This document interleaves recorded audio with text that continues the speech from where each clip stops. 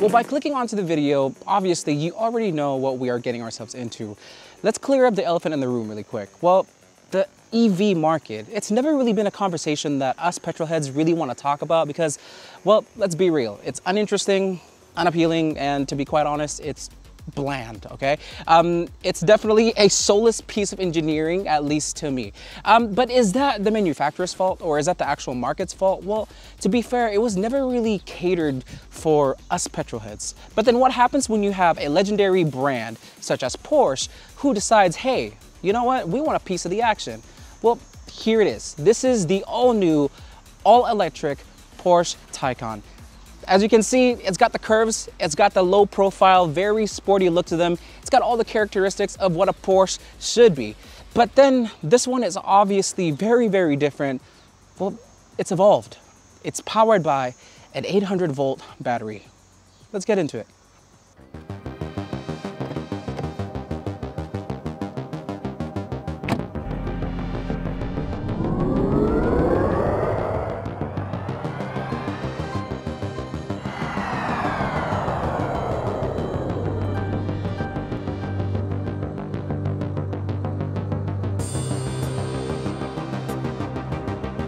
First impressions, and I feel like with anything that you do in life, first impressions is always going to be the one thing that has the biggest impact on you.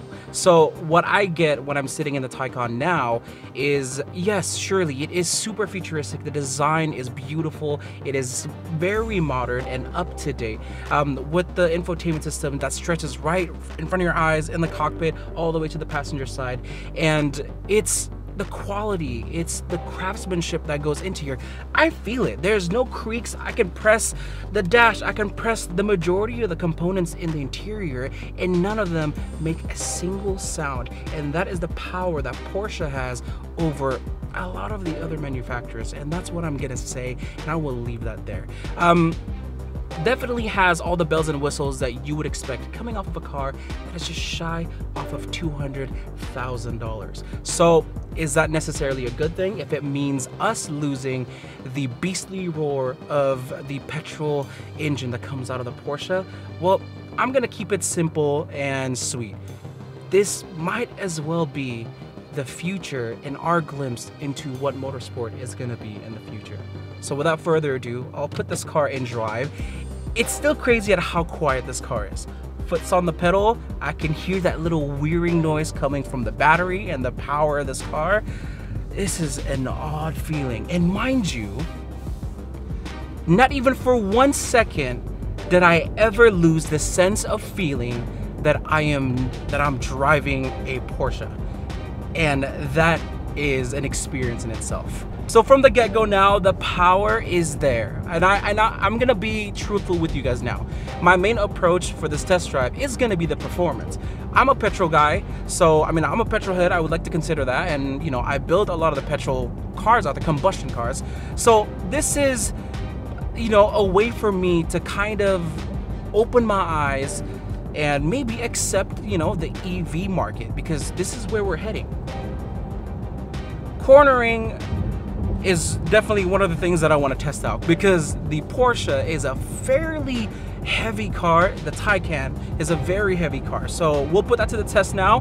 Right now I'm in the normal setting, and already the power is quite impressive. Handling this car, for a car that weighs 2 tons, it has no business of being this nimble and agile through the corners. And mind you, this car weighs more than a lot of your standard SUVs out there, and this car has the driving capabilities of a Porsche. Oh man, the torque is there, and I feel like that's what EV cars are known for, is the stop and go power, right? Because the power is essentially just at your disposal, at the pedal. As soon as you step on it, it just goes.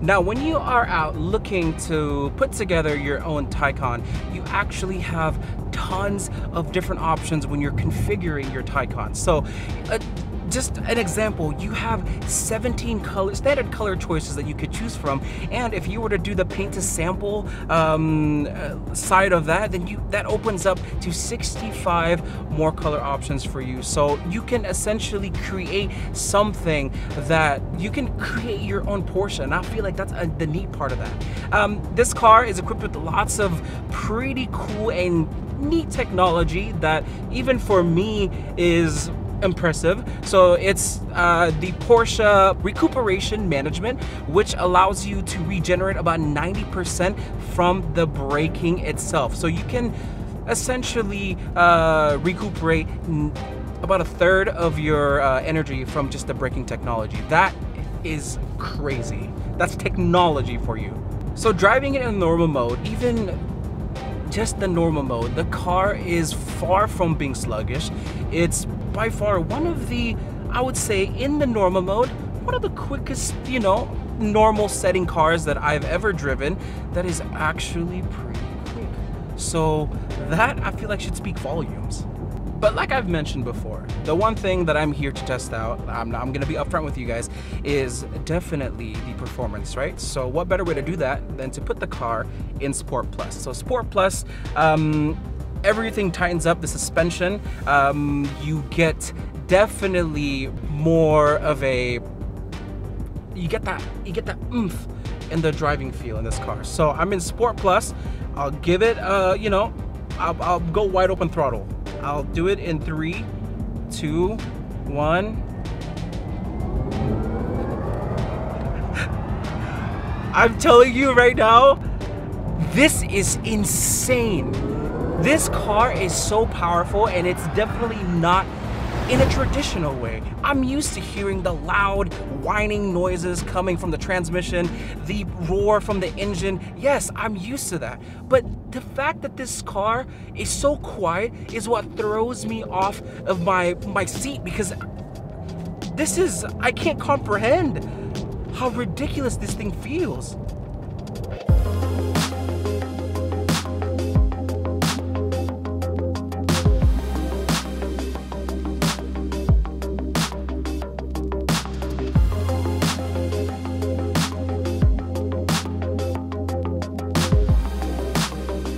So the base model Taycan is, it's capable of going 0 to 100 kilometers an hour in 5.4 seconds. So what we're gonna do is we're gonna test it by doing a launch control. Ready? Launch control activated. 3, 2, 1.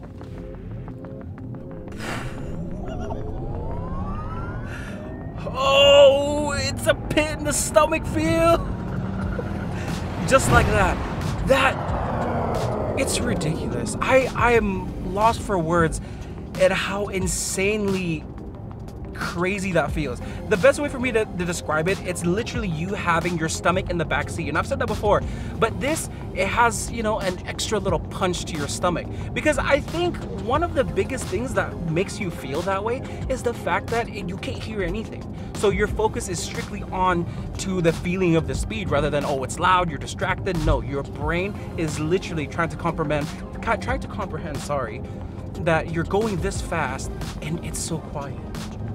Impressive. This is an evolution to Porsche for sure.